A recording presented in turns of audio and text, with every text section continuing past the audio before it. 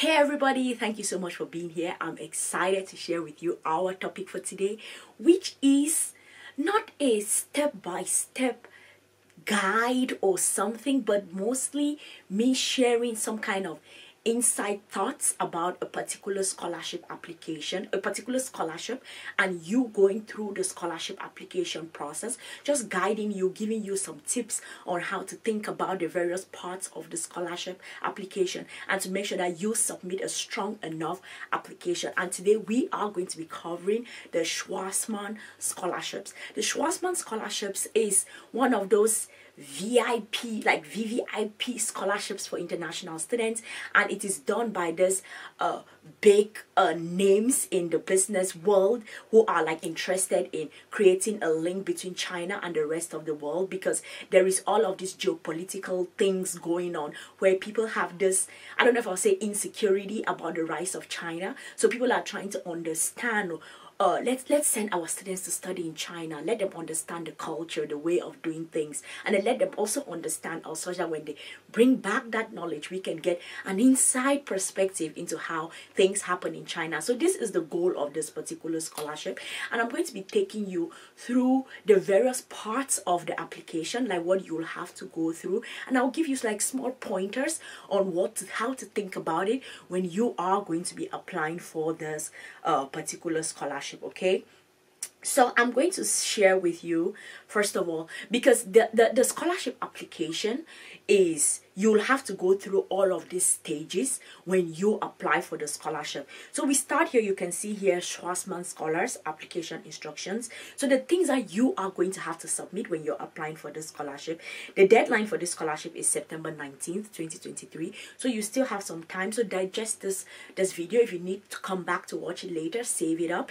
Or if you need to like pause, look through your application, that is okay too. So the first thing that you will have to submit when you apply for this scholarship is your personal information. And the good thing about this is that they have given you some kind of like help, like tips on what to do, your legal name, nationality, gender, place of birth. You have to provide all of that information. And then there is the other part called the About Me section, and here you have to submit information about you. Like they say, it's a 100-word summarizing your leadership accomplishments and future aspirations. And the good thing about this, please don't miss this when you do the application, is that they have given you a link to the other scholars that have applied for this scholarship, so you can see their what they have done, and it can give you some ideas on how to write your own section. 100 words summarizing your leadership accomplishments and future aspirations. When you write this part, be as specific as possible. Don't be general. State exact thing that you did, exact year. If there were some key things that we can pull from there, like this was the accomplishment from this, put it there. And do not think that anything is too small. I know somebody who was like, oh, I was a leader of our Girl Scouts, but it's not that important. No, it is. If you're a class prefect or whatever thing, that is a sign of a leadership. So put anything that you have done in a leadership role there. Don't state general things. Be specific. I was this and I did this from this time to this time. I worked with this people and this people, and this was the result of what happens. And this is what I want to do in the future. I want to take this and start doing this particular thing. I want to continue and build on this. Be as specific as possible when you are answering this section of the About Me. Then you have the resume or the curriculum vitae. Here it is like a regular resume, but the thing is, remember, the goal of this scholarship is they are training leaders. This scholarship wants to train leaders. So you need a section on your resume where you're showing your leadership experiences and accomplishments and any professional experiences. You have to put that there. There has to be a section on your resume that has these things, which may not be required when you are submitting for other applications, but this particular one, it has to be included there. And then the other part that is interesting is a video instruction.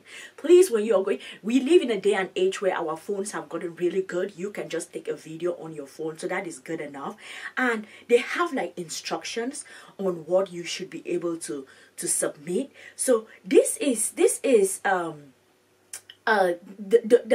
the idea is we want to see you, we want to hear you talk, we want to be able to read your energy, we want to see how confident you are in front of the camera, because remember, it's a leadership scholarship. They are thinking about you are going to be leading some people someday, so they want to judge how much of a leader you are. So make sure you look good camera in front of good lighting, and you do your introduction, okay?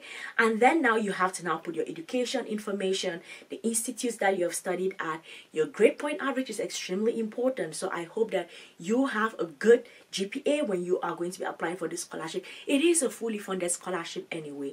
And then your transcripts, please make sure that you have your transcripts when you're going to be applying for the scholarship. And language, they say that remember, it goes back to the same thing. This is a scholarship where they want to train leaders. The more languages you know, the better for you. For example, I speak English, French, some Japanese, and my native tongue a bit. If any of my family members are watching this video, they'll be screaming like, she does not speak the mother tongue.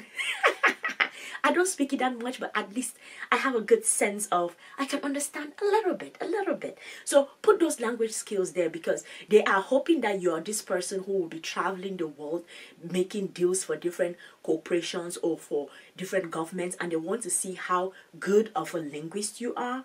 And then they now want to see your leadership roles. I said it already, that is the goal.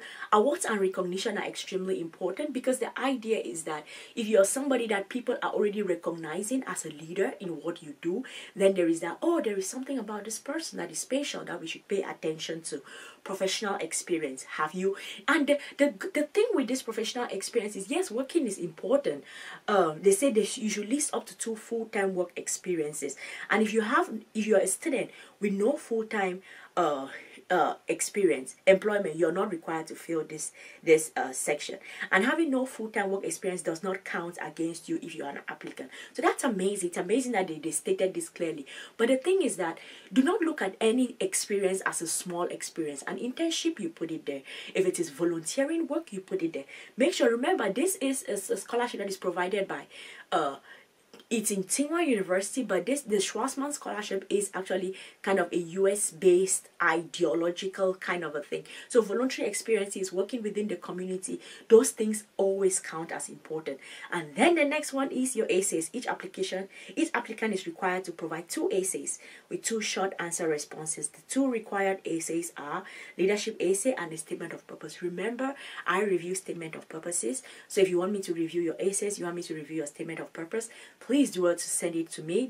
I'll put the link in the description box. Sign up so you can send it to me, and I am going to review it, okay?